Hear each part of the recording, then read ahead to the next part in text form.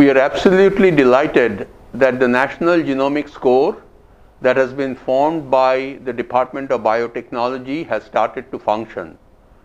The National Genomics Score has been formed to facilitate access of other institutions to high-end genomics equipment.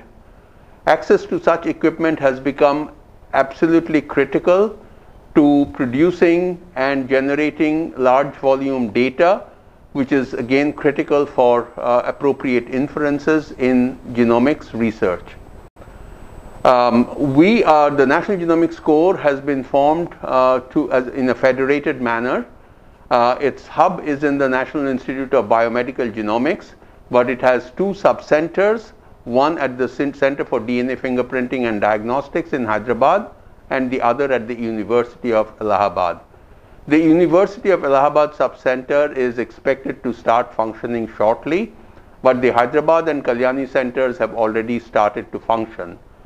We have been able to already cater to a large number of clients, and they involve various institutions in the country, around the city of Calcutta, but also across the entire nation.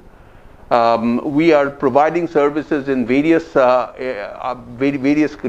of genomics, such as sequencing, such as high throughput genotyping, such as transcriptomics, etc.